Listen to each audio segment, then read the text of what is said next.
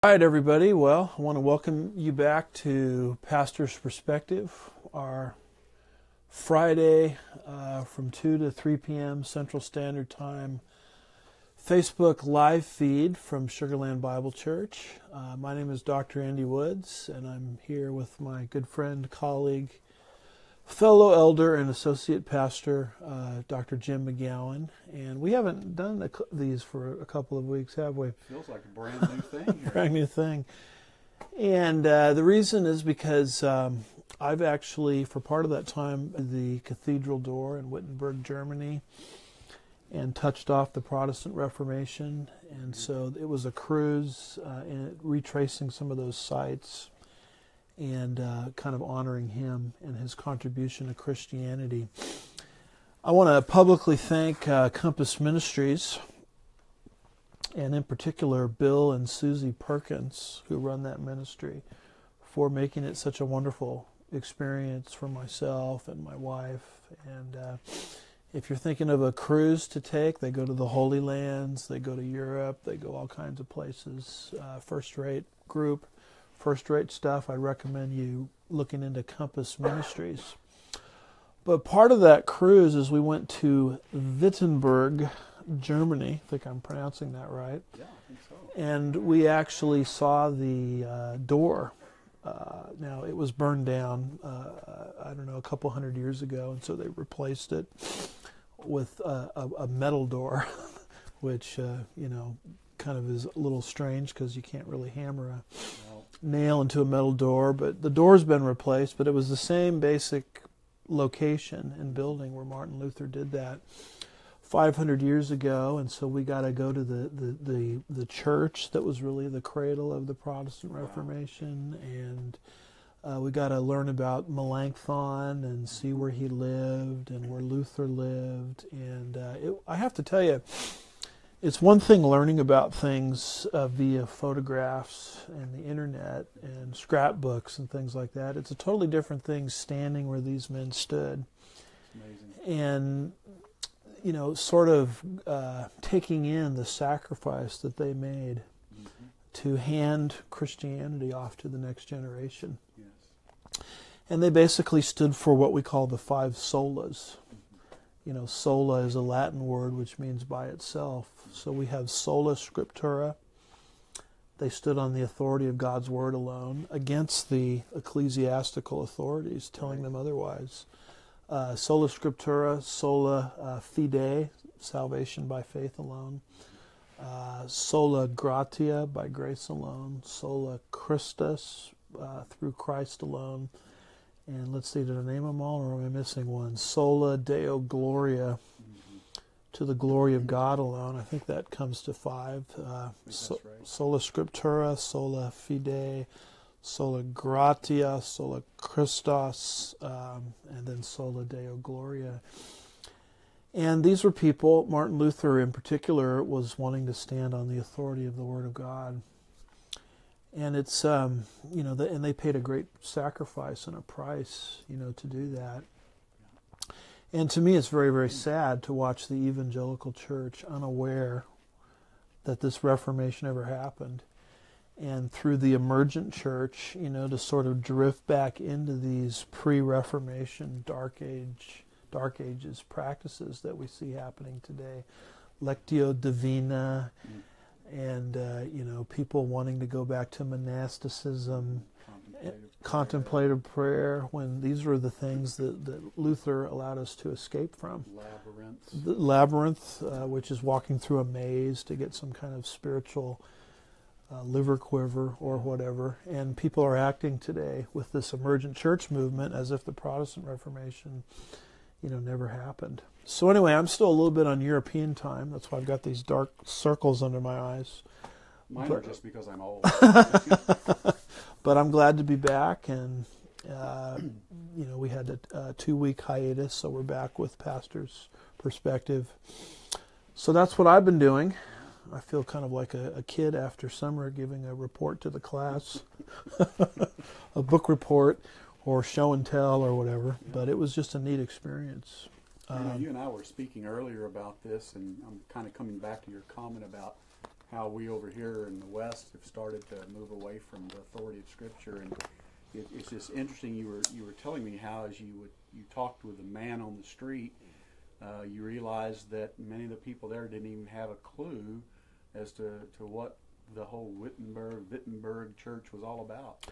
Yeah, you talk to the man on the street, and I'll tell you something that was just really striking. There was this giant statue of Martin Luther in one of the cities we visited, and off to the side there was a guy playing a guitar for tips, and people would come in and give money, and his song that he was playing as we were, standing in the presence of this statue of Martin Luther was that song by John Lennon about Imagine. I knew you were going to say that.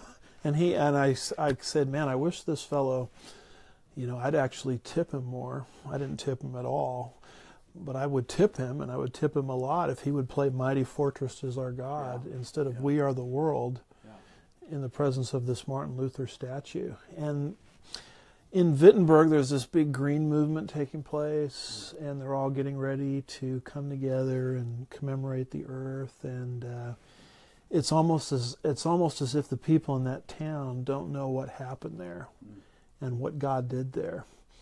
And even some of the secular tour guides I learned will take people through that area and won't mention Martin Luther a single time.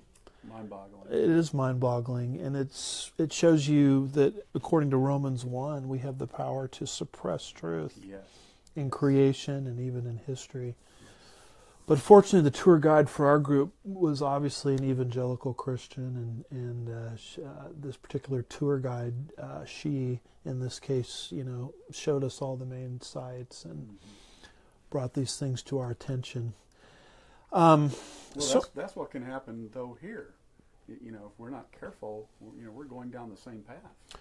That's one of the things that struck me as I was in Europe is the trends that are taking place in Europe concerning a rejection of borders, because Europe is now a region, and having one currency governing a region called the euro. Yeah.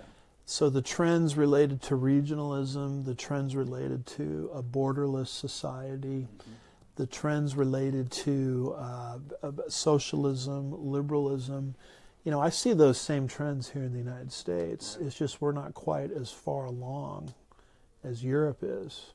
But the trend of erasing the vestige of our American Judeo-Christian history. Yeah. Most people don't know this, but America was started on Christian principles.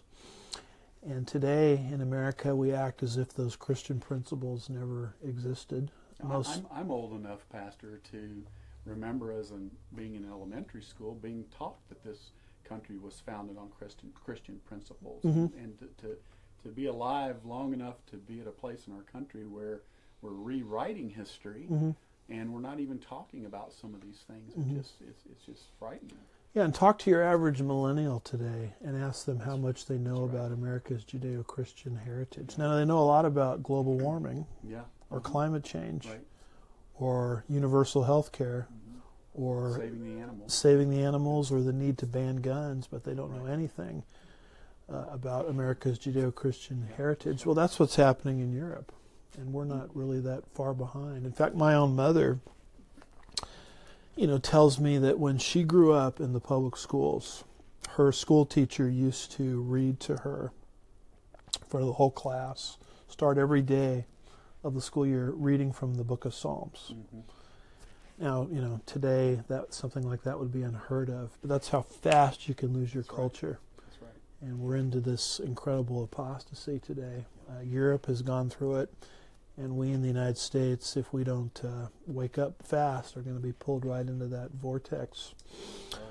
Well, anyway, I just wanted to say a couple words about my trip, but really what we've been talking about in the past episodes of Pastor's Perspective is a questionnaire for SLBC missionaries. Yes. This is a questionnaire that you can ask of your missionaries to see if they're on track. You can ask these of your Sunday school teachers. You can ask these of your pastors and spiritual leaders. And it's just a spiritual inventory to determine, is your church theologically sound? Now, we have posted these questions because many people have asked us how they can get a copy of these questions. Right. I believe it's on our Facebook page. Actually, it's on our main church page www.slbc.org. If they'll go to the missions button and click on that, at the bottom of that page, there's a button that you can click on that will pull this questionnaire up for you. Great. So our questions are your questions now. That's right.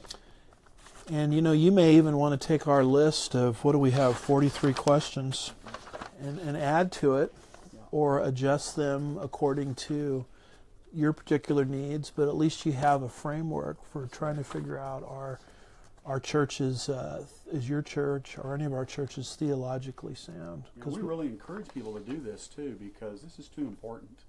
We have people out there, I don't want to get sidetracked here, but we're supporting people who are representing us out on the mission field, and it's incumbent upon us to know what they believe and what they're teaching. Sure. So that's why we did this. And if you're supporting a local church through your membership, through your attendance, and through your financial regular giving, I would say this: it's not just your privilege to ask, what does your church believe? It's your duty. Absolutely right. And if your spiritual leaders won't answer questions, to me they're trying to hide something. Yeah, something's wrong. And maybe it's time to pray about a new place to fellowship. Yeah. Amen. So, we haven't gotten very far in this questionnaire. We've only done 3 questions. But just to kind of recap where we've been, can you read the first question to us? Yes, I'd be happy to. Question number 1 says, explain your views on the authority, inerrancy, inspiration, and perspicuity, which is the word clarity, of the Scripture. And we went into detail on that. We did. And really what that question is pertaining to is, do your spiritual leaders honor the authority of the Word of God? Yes. Or not? Now, past episodes that we've done, you can find on the SLBC Facebook page. Right. And you could also go to my personal YouTube channel, Andy Woods. Type in Andy Woods into your YouTube search engine, and my YouTube channel should pop up. But we have each of these past episodes, Is Your Church Theologically Sound? I think we've done 2 or 3 of these, if I'm not mistaken, posted there for you as well. Because a lot of people write to us and they say, I want to send this to my friends and family, but I'm not a Facebook user. So you can find this archived on our Facebook page or on YouTube. So question number 2, what was that about? You want to read? Number 2, do you believe in a literal or normal interpretation of the entire Bible, and explain? So question 1 is, do you believe in the authority of the Scripture? And question 2 is, do you follow a method of interpretation, literal interpretation, which holds to a high view of the authority of Scripture? Yes. So a lot of people say they believe that the Scripture is inspired, but they don't interpret it literally. Well, the authority just got transferred, didn't it, from the text to the mind of the interpreter. So question 2 is designed to ferret out monkey business in that area. And I think the last time we were together, we spent the whole time on question 3. What does that say? Yeah, and this is a great transition, too. We start with the authority of Scripture. We start with how you interpret Scripture. And if you answer the first 2 questions appropriately, then you're gonna answer the third one properly. Yes. So here's question number 3. State your views on early Genesis, such as the age of the earth, the length of the creation days, the beginning of death, the extent of Noah's flood, etc. So this is really getting at, do you believe that Genesis 1 through 11 was a historical events that happened, and do you interpret these things literally? Is it authoritative? Is it authoritative? Because if you don't believe in Genesis 1 through 11, that there was a literal Adam who sinned in a literal garden and ate from a literal forbidden tree and introduced a life of sin terminated by death, if you don't believe that, then you really have no business preaching the gospel. You don't even know what the gospel is. That's right. The gospel is a cure to what happened in Genesis 1 through 11. Yeah. But you take away Genesis 1 through 11, creation, fall, flood, Tower of Babel, those sorts of issues, then why preach the gospel at all? You don't need it. You don't need it because, a lot of people look at our world and they think it's normal. Yeah. Matter of fact, even in church, sometimes you hear kids singing the song, "This is my Father's world." And I always bristle a little bit when I hear that, because I get what they're saying. This is our Father's world in the sense that He created everything. But this world that we're living in is not according to the Father's design. It was marred terribly by what happened in Genesis 3. And, just compare your high school yearbook picture to your modern day driver's license picture, and you'll see your body is deteriorating. From dust you were taken, from dust you shall return. Genesis 3, verse 19. The gospel is an answer to that problem. Sin didn't just separate us from God, but it brought in physical consequences. It brought us under the judgment of God, and therefore the gospel makes sense if you take Genesis 1 through 11 at face value. That's right. Now, of course, when I say at face value, we believe in figures of speech when they're obvious in the text. Right. But if there's no obvious figure of speech, we take things literally. If the plain sense, as Josh McDowell says, makes good sense, then seek no other sense, lest you wind up with nonsense. And we want to follow a method of interpretation that keeps the authority in the biblical text. Amen. Shocking how many church leaders don't want to do that today. Yes, it is. Very much so. Well, this takes us to some questions now dealing with salvation that we haven't asked and answered yet. But why don't we try there with number 4, and let's see how far we get with number 4. All right. Question number 4 is, if Jesus Christ was at the gate of heaven and He asked you, "Why should I," that is Jesus Christ, "let you into my heaven?" what would you say to Him? Now, when I was confronted with the gospel by a man of God about the age of 16, this is the question he asked me.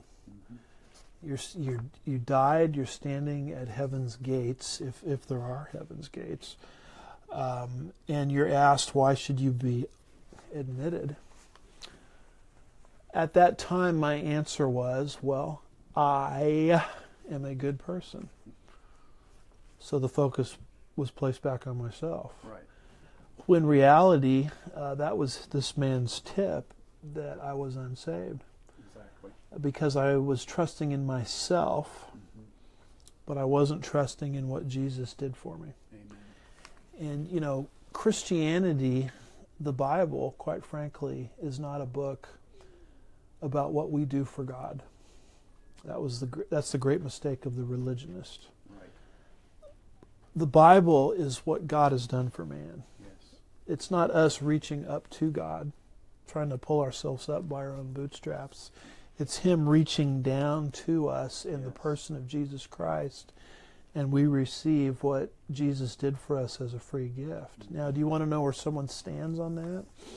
A church leader or even a person in your family that you kind of maybe have doubts about their salvation, a co-worker, you want to figure out where they stand spiritually, how they answer that question will tell you. Yep. So really, look, if we could just look at a couple verses. Can you look at Genesis 3 and verse 7? Right. People act like there are so many options on the table, but there's really only two. Either man is trying to justify himself before God, or God is justifying man by what God has done. Genesis 3 verse 7 is right after the fall of man, and I believe it's the first act of religion recorded in the Bible. Religion, by definition, is man trying to improve himself to cover up his sin, and we're all sinners. Romans 3:23 is very clear about this. To cover up his sin through his own power. That's religion. I spent the first 16 years of my life as a religious person, and I think we're religious by nature. Because we want to take some credit. If I can do a work, I can take some kind of credit, can't I, for saving myself? Could we say we're religious by sin nature? By sin nature, thank you. So notice what Adam and Eve did immediately after the fall when God called them to an accounting. Genesis 3:7. Now, as I get ready to read this, there are people who regularly ask us what version of the Bible we use, and generally we're using the New American Standard Version. This happens to be the 1995 update. So for those of you that are concerned or interested, that's the version that we're using. So Genesis chapter 3 verse 7 says this. Then the eyes of both of them, this is Adam and Eve, the eyes of both of them were opened, and they knew that they were naked, and they sewed fig leaves together and made themselves loin coverings. So they recognize that they had sinned, and they're trying to fix themselves through human power. In this case, loin coverings. That's religion. I would say most of planet Earth today is right there in verse 7. Right. They're following some kind of creed or formula or ritual. It's always something they do, and that's what they're trusting their eternity in. Yes. And God corrects the situation rapidly and explains to them that's not how you're going to be saved. Yeah. And the proper way of salvation is right there in verse 21. It's interesting to me that right at the beginning of human history, these two paths are outlined for us. Genesis 3:7 being the wrong path, Genesis 3:21 being the right path. Do you have Genesis 3:21? Yes. Mm-hmm. In verse 21 says, "The Lord God made garments of skin for Adam and his wife and clothed them." See, verse 7 is all about what Adam and Eve are trying to do. That's right. Verse 21, it's what the Lord did. Yep. The Lord God made. Mm-hmm. The Lord God clothed them. That's right. Now, where do you think these garments of skin that God used to clothe a guilty Adam and Eve, where do you think those came from? Well, there's only one answer to that. They came from an animal What did that the had to be slain. and what did the animal do wrong? Well, the animal didn't do anything Didn't wrong. do anything wrong. So God, right at the beginning of history, is saying, here's how the sin problem is going to be corrected. I will kill an innocent substitute in your place. Yes. And through that provision of animal skins from that killed innocent substitute, I will clothe you. You will not clothe yourself. I will clothe you through a death of an innocent substitute. Now, if that doesn't scream out the gospel of Jesus Christ, I don't know what does. So right there in seed form, we have a presentation of religion, verse 7, and the gospel, verse 21. So question number 4, when it asks you if Jesus was at the gate of heaven, and he asks you, why should I, Jesus Christ, let you into heaven, what would you say? How the person answers will tell you if they're in verse 7, a religionist and therefore unsaved, or if they're trusting in what Jesus has done. Amen.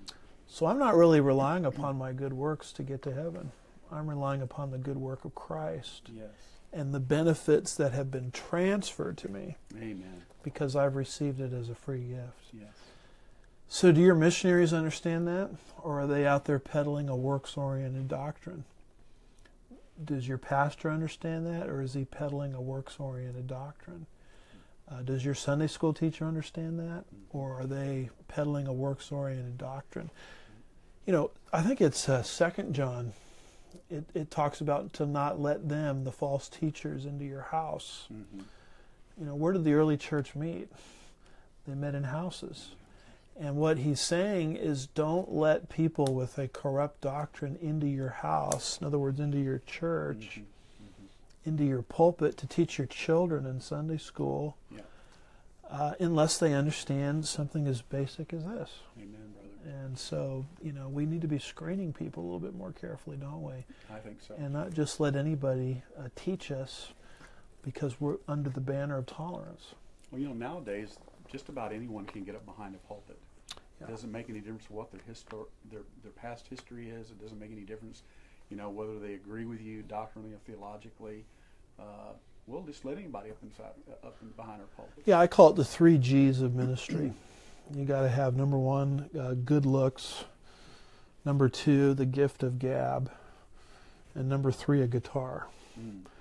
Not that I'm against guitars or good looks or the gift of gab, but basically that's all people look at. And as long as they sound good saying it, it doesn't matter if they teach the right stuff or not. And we're called to a higher standard than that. Amen. And that's why this questionnaire is so important. Amen. Yes. Well, we're actually progressing here. The last time we were together, we only covered 1 question. So now we've covered 1, and let's see if we can cover another one. Do you have question number 5 handy? Yes, sir. Question number 5. If you were going to present the gospel to a lost sinner, tell us how you would do it. Please use your exact words and try to be complete in your presentation of it. Include everything you think is necessary to be saved. There's a lot there, Pastor. Yeah. How would you present the gospel? Let's look at a few verses. Can you look up Acts 16? No, I can't. Verses 30 and 31. One of my favorite passages. And as you're turning there, I'll read the famous John 3:16 passage, which we all probably know by heart, but I'll just read it so I don't leave anything out. John 3:16 says, "For God so loved the world that he gave his only begotten Son, that whoever believes in him shall not perish but have eternal life." Now, as we read John 3:16, how many conditions are there for the lost sinner to come into a right relationship with God? Well, there's only one there. Only one condition. The rest of the verse is education, Right, about what Jesus has done.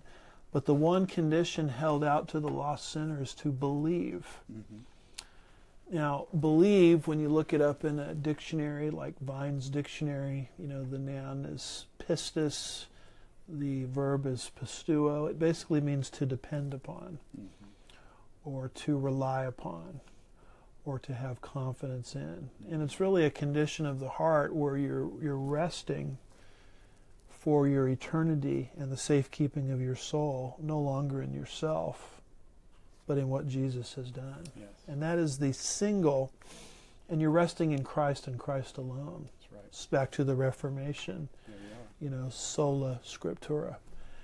And so, in essence, there is but a single condition, which is necessary for the lost sinner to have a relationship with God. Back to the Reformation, that's something we would call also not just sola Christus, but sola fide, or faith by itself.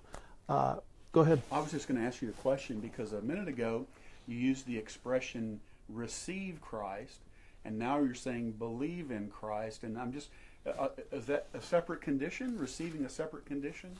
Yeah, if you go over to, I'll read it since I'm in John 1 and verse 12. And by the way, did you know John's gospel is the only gospel that's written to the unsaved? Yes. Most of the books of the Bible are written to save people. Mm-hmm. But most people don't know that. Most people don't know that. But over in John 20, I'll get back to John 1 in just a minute.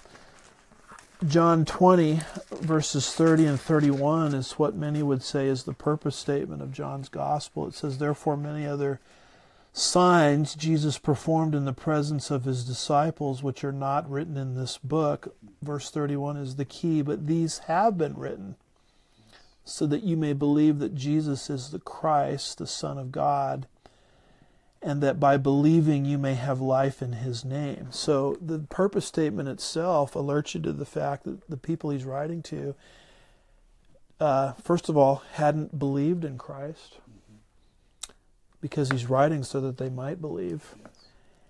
And because they've never believed in Christ, they've never experienced life in his name. So he's writing to them so that they might experience life in his name.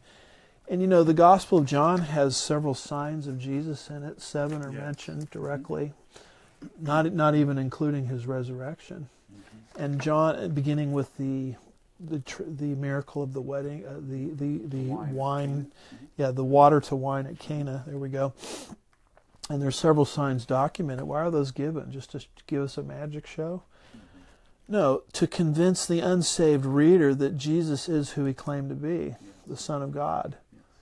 Why? Just to give us a theology lesson? No, so that the unsaved person, once they come to an awareness of who Jesus is, might fulfill a single condition, which is to believe, rely upon, depend upon, have confidence in Jesus for the safekeeping of their soul and their eternity.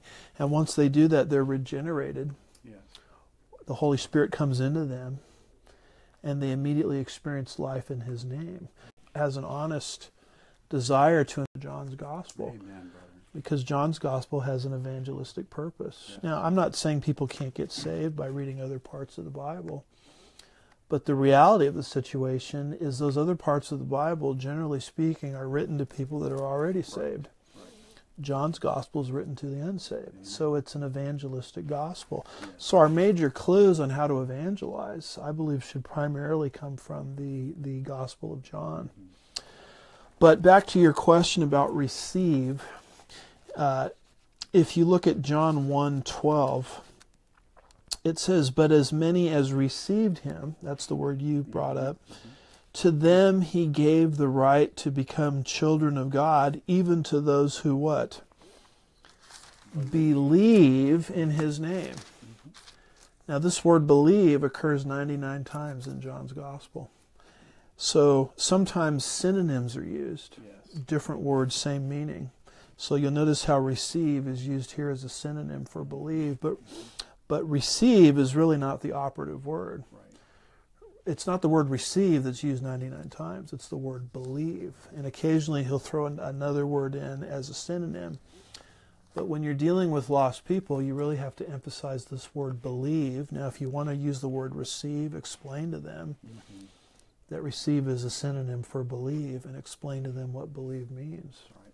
You were going to say something? No, I appreciate that so much because, it is really a synonym. Received is a synonym for believe here.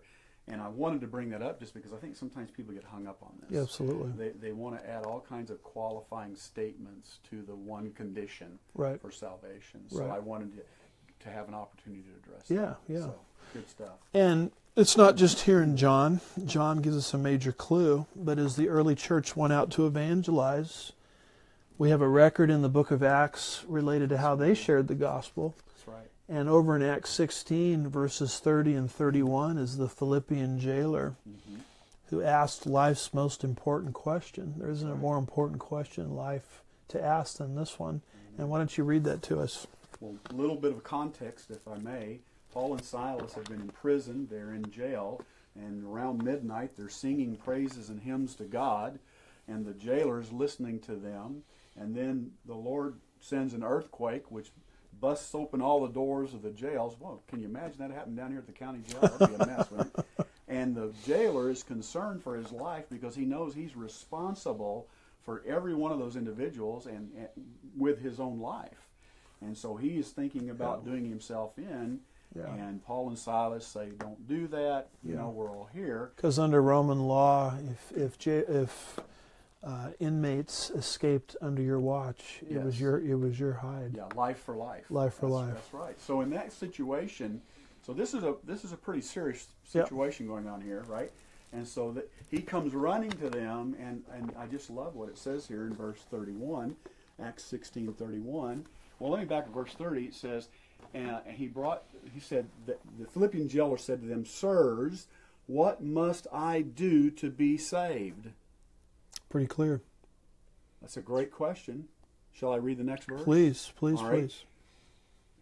This isn't what they said. They didn't say, well, commit to doing a bunch of good works, Mm-hmm. right? He didn't say that. Right. He said, clean up your life so you can come to Jesus. He didn't say that either. Here's what he said. He didn't say turn from your sins. He didn't say turn from your sin. He didn't say feel really bad about yourself. Be really sorry, right? No, he didn't. He didn't say show up to church next He Sunday. didn't say that. He didn't say give any money, did he? He didn't say walk an aisle. Yeah, that's right. He didn't say bow your heads and pray this prayer. Now, folks, don't get mad at Here we me. go. Read the Bible. Okay. What did he say? We're going to get kicked off the air today. This is what he said. They said, Paul and Silas said to him, "Believe in the Lord Jesus, and you will be saved, you and your household." So they offered him one condition. They sure did. Believe in the Lord Jesus Christ, you will be saved. That's right. You and your household. Now, that household part, I would take it as the Philippian jailer would get saved, and because of his leadership role in the family, he would evangelize his family Yes, members. Absolutely. I've sort of discovered this true, that when the man gets saved, the family comes along easier. That's right. When the wife gets saved, it's more difficult for the husband and the rest of the family to come along. And I think that has to do with the leadership role God has given to the man in the family unit. And where did he establish that? Goes right back to Genesis, doesn't Didn't it? we say something about the importance of Genesis? Mhm. Amen, brother. So it all fits All together. goes right there. And that's why there's so many instructions about a woman who's saved, how she and her husband remains unsaved, Right. how she's to interact with her unsaved husband. I can think of two areas of Scripture, 1 Peter 3 and 1 Corinthians 7, if I'm not mistaken, that deal with that subject. There's no real instructions that I can think of related to the opposite being the case. Right. What if the husband is saved and the wife remains unsaved? Because generally the way it works, if the man gets saved and he's a leader, the woman will get saved pretty quick after that. So I think that's what he means when he says you and your household. I do too. Mm-hmm. But having said that, we like to point out the fact that what does the verse say and what does it not say? It emphasizes believe, That's right. which is the one condition for salvation, and all this other stuff about feeling bad, shedding tears, turning from personal sins. Now, are we against people turning from personal sins? No, we're not against that at all. But that doesn't save anybody. Nope. The gospel is not what we do for Christ. It's what Christ has done for us. Do you think an unsaved person who doesn't have the Holy Spirit inside of them has the power to turn from personal sins? Well, the Bible makes it clear they don't. They don't. So turning from personal sins is part of your maturity in Christ, your growth in Christ. Yes. But turning from personal sins doesn't justify you before a holy God. The one thing that God asks us to do is to believe or to trust in what God has done for us. Amen. Through Jesus Christ, God the Son, the second member of the Trinity, who died on a cross 2,000 years ago to pay the full penalty for our sins, and who rose bodily from the dead on the third day, thereby vindicating exactly who he claimed to be. And by the way, John 3:16 says this. John's Gospel says this about 99 times. Acts 16 verses 30 and 31 says this. And when you actually start to study this, what you'll discover is the single condition, believe, is held out to the lost sinner probably about 160 to 200 times. So it is an amazing thing that we've chosen many times to reject the 200 clear verses. Right. And to go to some obscure verse somewhere. Yes. And make it sound as if that's what someone has to do to be saved. Right. I mean, to me, God could not be clearer on this subject. I agree. And that's really what you have to focus on with the unsaved. Now, if you go over to Romans 4, Well, before you do that, Please, can please. I read verse 32? Absolutely. Because I think verse 32 substantiates what you were saying. Yep. Because in verse 31, they said, believe on the Lord, you and your household. But then in verse 32, it says, and they did something. They didn't just say believe. They gave them some content to believe. They said they spoke the word of the Lord to him. Now notice this, together with all who were in his house. So they all heard the word of the Lord, and they all believed. that's right. See? Amen. Well, you keep reading, and you go down to verse 33. Why don't you read that? And he took them that very hour of the night and washed their wounds. Now this is the Philippian jailer. Mm-hmm. And immediately he was baptized, he and all his household. So that's talking about water baptism, It is talking about that. full immersion. Mm-hmm. So water baptism doesn't save them. No? They were already saved in verse 30 and 31 when they believed. Yep. So if water baptism didn't save them, what's the purpose of being water baptized? Well, water baptism, all it has no saving power. It's just an outward confession of an inward reality. Yes. You know, I think if this man had died before being water baptized, we'd see him in heaven, wouldn't we? I think we have an example of someone like that. Don't Yeah, we? and who would that The be? thief on the cross. Thief on the don't we? cross. Jesus didn't say, now, listen, today you'll be with me in paradise, but first of all, they're going to have to bring you down off the cross and baptize you, Right, and then you'll make it. right. He said, today you'll be with me in paradise. He Yeah. doesn't say, as Jesus was hanging there to his side, quick, throw water on this guy before he dies, so we can get him into heaven. Right. Now, when we talk like this, we're not undervaluing water baptism. We think it's an important step. We have the privilege of baptizing many people at this church, but we have them take a class first. That's right. And we help them to recognize that water baptism doesn't save anybody. That's right. The only thing that saves you is you placing your personal faith for your eternity and the safekeeping of your soul in what Jesus has done. Amen. Period. End of story. Now, part of your growth is to follow through with the ordinance of baptism, which is just an outward symbol of an inward reality. It's a testimony to the world through the ritual or ordinance of baptism, which the Lord himself commanded the church to follow, that you now belong to Jesus Christ. Amen. But should you die or have a heart attack or get in a car wreck before you have a chance to be baptized after believing in Christ, then you will go to heaven. So we see a specific order here in Acts 16, 30 and 31. It's amazing how many of our evangelistic models would be corrected if we would just take the time to go back to sola scriptura, which is what the Reformers did, and try to get our cues from the Bible and the Bible alone. Have you noticed how as we talk about these things, we keep finding ourselves going back to the issues we addressed in the first questions we talked about? We're constantly going back to the authority of the Scriptures. Mm-hmm. We're constantly going back to how do you view Genesis. Mm-hmm. It all comes together. Mm-hmm. It's important. See, I don't really care what theologian A or theologian B says. I don't care what N.T. Wright says. Everybody today is worried about what N.T. Wright says. I could care less about what N.T. Wright says. I care about what the Bible says. Theologians and teachers have value to me if they can help me understand this book. Right. But the authority in any church ought to be this book. It's good preaching. It's good preaching, and that's why we set up the questions the way we did. Can you go over to Romans 4 and 5? I just want to show folks why God set up the plan of salvation in such a simple way. And by the way, this plan of salvation is as old as Abraham.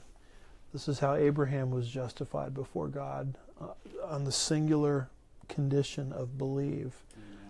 Can you read Romans, speaking of Abraham, Romans 4 and 5? Yes, sir. Romans chapter 4, verses 4 and 5. Now to the one who works, his wage is not credited as a favor, but as what is due.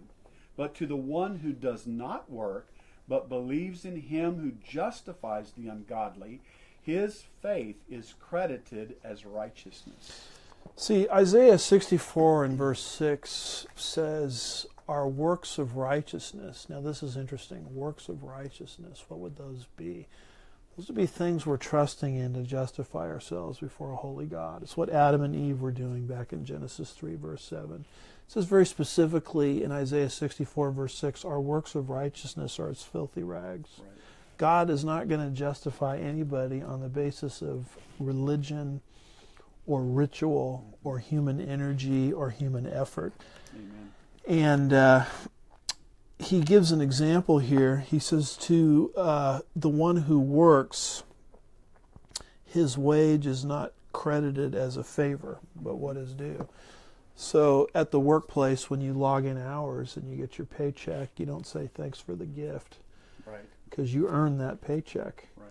So, and then he goes on in verse 5 of Romans 4, and he says, but to the one who does not work, but believes. Yes.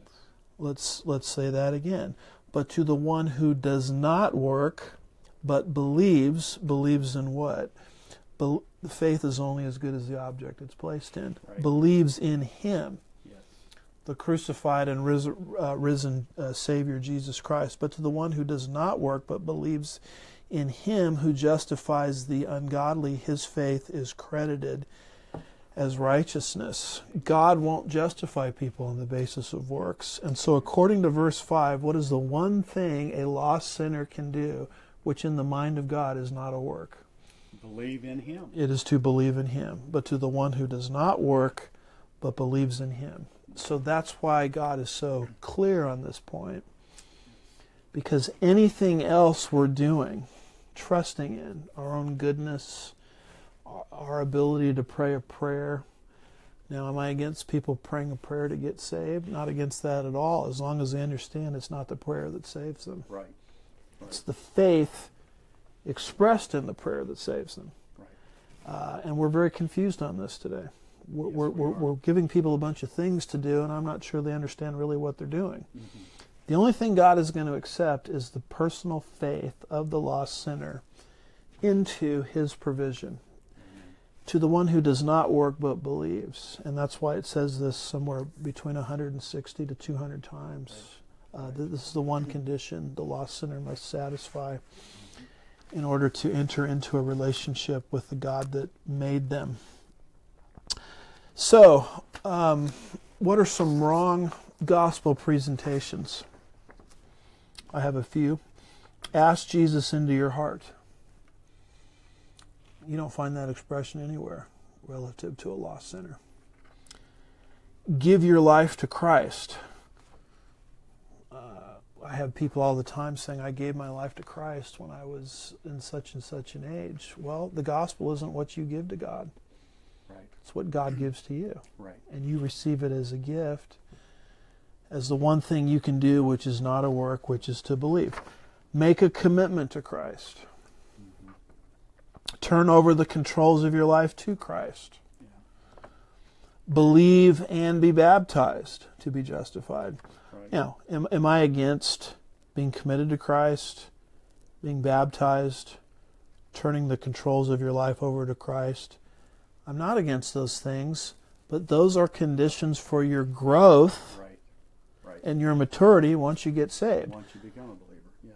These are not conditions to be justified before God. And if someone preaches to you the opposite of what I'm saying, Paul says that is an anathema. That is a false gospel. This is how you can always recognize a true gospel from a false gospel. Where does it put the spotlight? Right. Where does it put the focus? Is the focus on me and what I do? That's a false gospel. A true gospel places the focus on Christ and what He has done, and us receiving what He has done as a gift. Right. Believe and keep the 10 Commandments. Another false gospel. Submit to Christ's mastery or lordship over your life. Can you look up 1 Peter chapter 3 and verse 15? 1 Peter chapter 3 and verse 15. We have quite a debate going on in the body of Christ, don't we, on the doctrine of lordship salvation. Yes, we do. And what people basically say is to be justified before God, believing in Christ is not enough. Mm-hmm. You have to submit every area of your life to the lordship of Christ. Mm-hmm. 1 Peter 3 verse 15 has an interesting thing to say about that. It does. 1 Peter chapter 3 verse 15 says, "But sanctify Christ as Lord in your hearts, always being ready to make a defense to everyone who asks you to give an account for the hope that is in you, yet with gentleness and reverence." Question, is that verse addressing believers or unbelievers?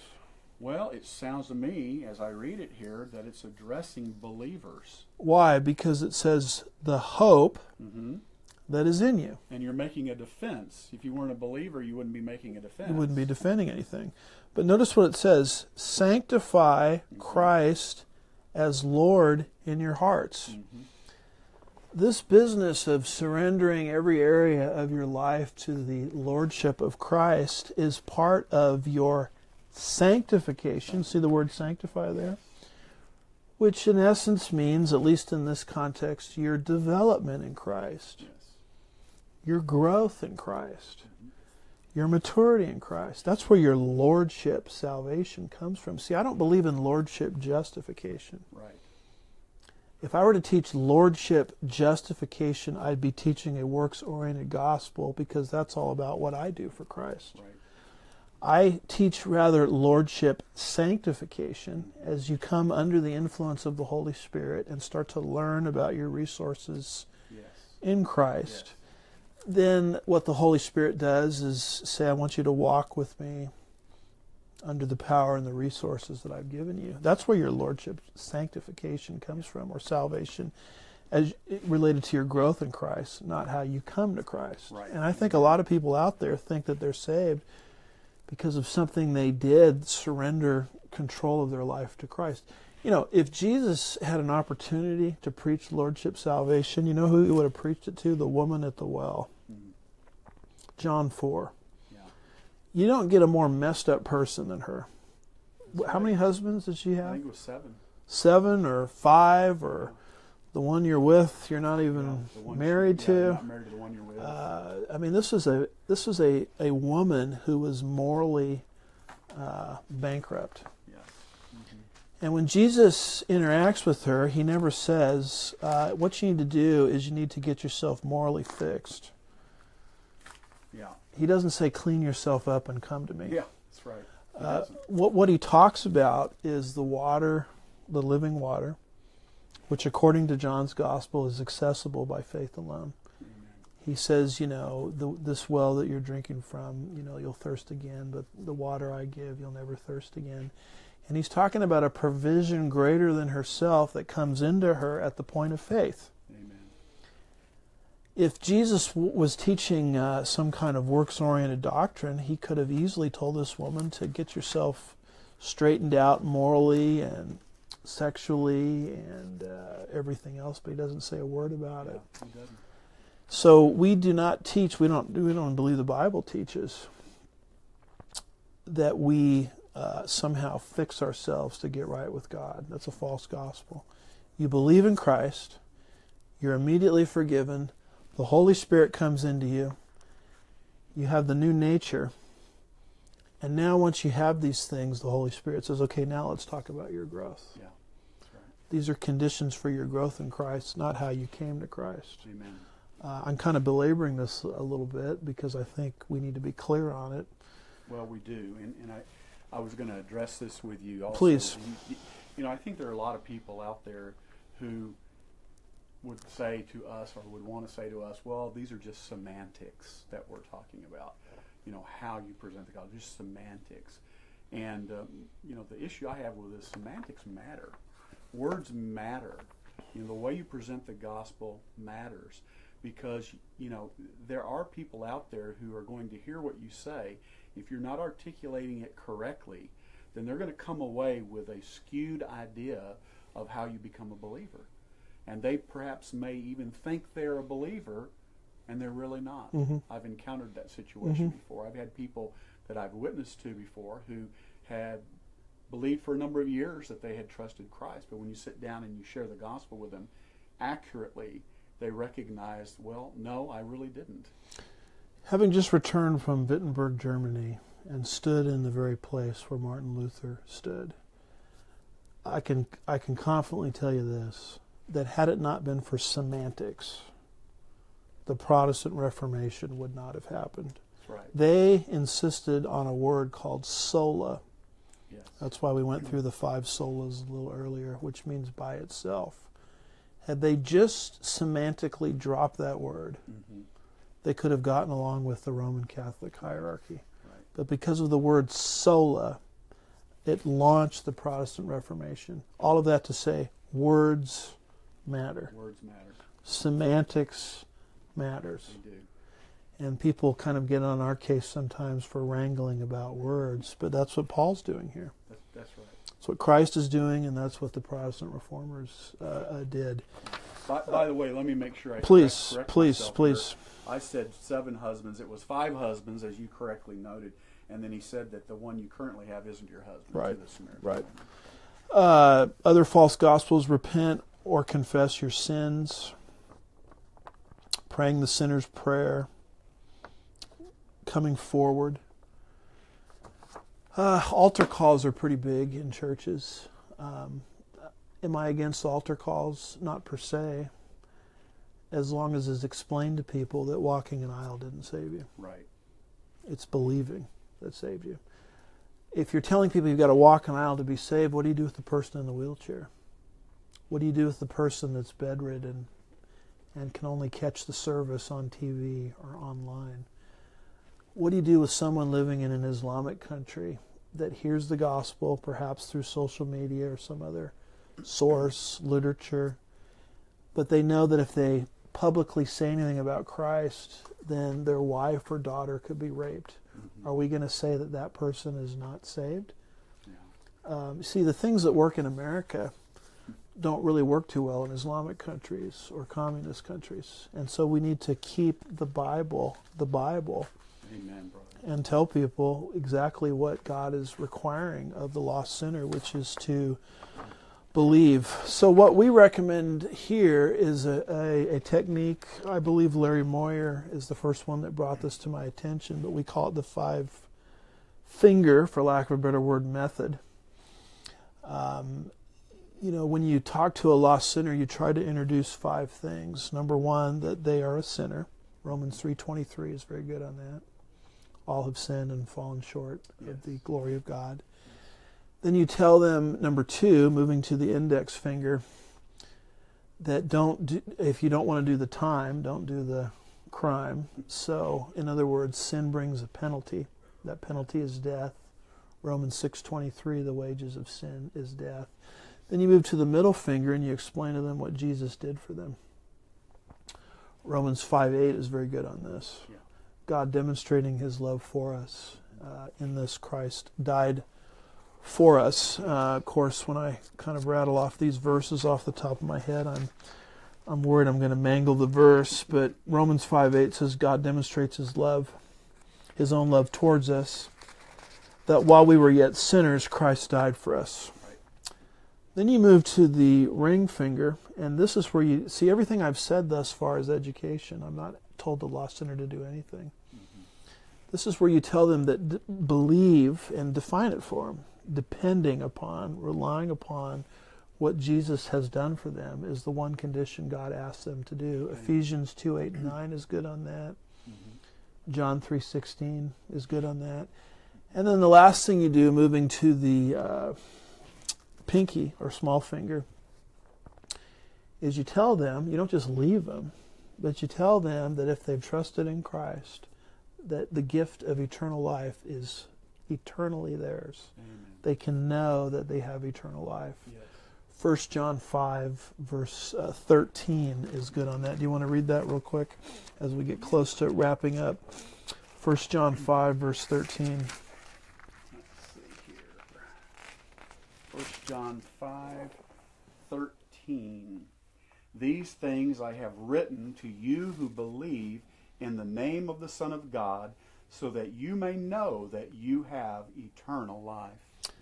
See, and what's going to happen is they're going to go home after their salvation experience, and they're going to discover that the sin nature is still alive and well inside of them. Right. It's been defeated, but it hasn't been disabled. And they don't have enough teaching yet to learn to live a life above and beyond the dictates of the sin nature. That's the process of discipleship, which they haven't learned yet. So the devil's going to try to tell them they're not a Christian. Right. And you have to preempt that by telling them that they are saved based on the promises of God who cannot lie. 1 John 5, verse 13 is clear. So you'll notice that in this 5-finger approach, every point is educational except this ring finger. So you're a sinner, Romans 3:23. You're under the judgment of God, Romans 6:23. Jesus died in your place, Romans 5, verse 8. Now here's what you're to do. You're to believe in what Jesus has done for you. You're to trust your eternity into the crucified and risen Christ. And then if you've done that, then you have the assurance of salvation, 1 John 5:13. Everything is educational except this finger here. Amen. And we've discovered that method keeps the focus where it needs to be. Amen. And doesn't introduce a works-oriented mentality into the presentation of the gospel. Good stuff. Well, we've done 2 questions. If Christ was at the gate of heaven and he asked you, why should I, Jesus, let you into heaven, what would you say to him? And we've answered that was question 4. And then we've answered question 5. If you were going to present the gospel to a lost sinner, tell us how you would do it. Please use exact words and try to be complete in your presentation. Include everything you think is necessary to be saved. And we'll do some more questions next week related to the doctrine of salvation and the gospel. Well, we're out of time. Did we get any questions?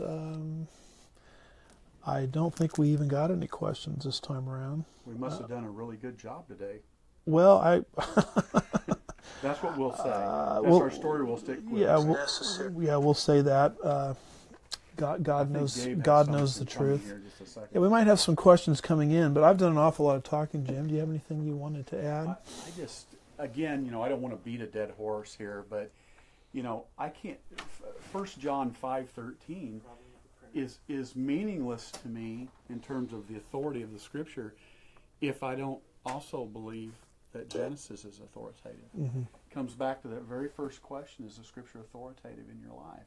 If it is, if you understand, the whole Scripture has to be authoritative. You can't pick and choose what's going to be authoritative in your life. Mm-hmm. So the fact that I know God's faithful and true and what He delivered back in Genesis gives me confidence and assurance that when I come over here, that when I share the gospel with someone, that I can tell them that once they've placed their faith and trust in Christ, they are in fact a child of God. Mm-hmm.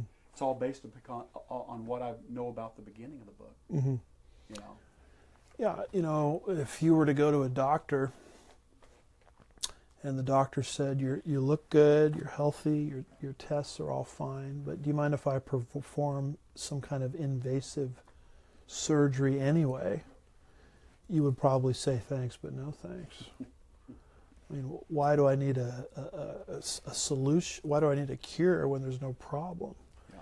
But if the doctor came in and said, you've got 2 weeks to live, can I perform invasive surgery? Suddenly your answer is different. Right. You need a solution. Yeah. You basically need a cure. So if you don't have Genesis 1 through 11 down, which gives you the problem, there's virtually no incentive to reach out for the cure. That's right. And have you noticed how Paul structures the book of Romans? After giving a salutation or a greeting in the first 17 verses, it's generally believed that the book of Romans is probably the most theologically organized. It's like reading a legal brief of all of Paul's writings explaining the doctrine of salvation. Once you get to Romans 18 and you go all the way through Romans 3:23, he doesn't talk about the gospel at all. Mm-hmm. Doesn't talk about Jesus. Doesn't talk about the love of Christ. What he says is sin, sin, sin. Yeah. Chapter 1, the Gentiles are guilty. First part of chapter 2, the religionist is guilty before God. Second part of chapter 2, the Jews are guilty before God. You move into chapter 3, and the whole world is guilty before God. Yeah. And then finally, after this intense presentation of sin, I think I said Romans 3:23, but it's really Romans 3:20 is where he talks about this doctrine of sin. Romans 1:18 through Romans 3:20. Finally, you get to verse 21, 22, 23, and following. You start getting a presentation of the gospel. Yeah. And Paul's point is you got to get a man lost before you get him saved. And that's a rough section of Scripture to get through. In fact, I noticed that when I was teaching Romans verse by verse at this church, trying to get through that section was tough. Right. I noticed our attendance started to go down because no one wants to hear about sin, sin, sin, sin, sin, and our depravity and our problem. But until you understand your problem, you have no incentive to reach out for the gospel. And so there's a logical structure in the way Paul teaches. And that's what Genesis 1 through 11 does. It tells us the problem. If we don't know the problem, then there's no incentive to reach out for the solution. So everything rises or falls according to your view of the authority of the Scripture and according to your attitude towards Genesis 1 through 11. Well, folks, I'm disappointed to tell you that we are having a problem with our printer. And so I can see that you've sent in many comments and questions, and every time I press on these to get these comments and questions, it brings up the whole screen in a large noise. So I can't get your questions here, and our printer can't get them for us either. So sadly, we're going to have to get by without answering or interacting with your questions. Maybe we can. Maybe next time. Maybe next time we can review them and go over them. So our apologies. It wasn't our intention to do that, but it's the curse. Well, when you step out and you try to use technology for God, the devil and the demons are going to throw all kinds of monkey wrenches into the flow. So pray for us, would you? That the Lord would use this ministry, that the technology would work correctly. Generally, it does.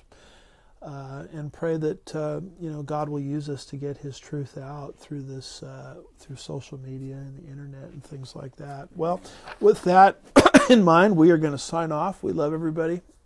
Amen. And we're going to see you again next week as we continue to move through this questionnaire to ascertain, is your church theologically sound? God bless. Oh, before I go, please remember to like us metaphorically and literally, and share us on Facebook.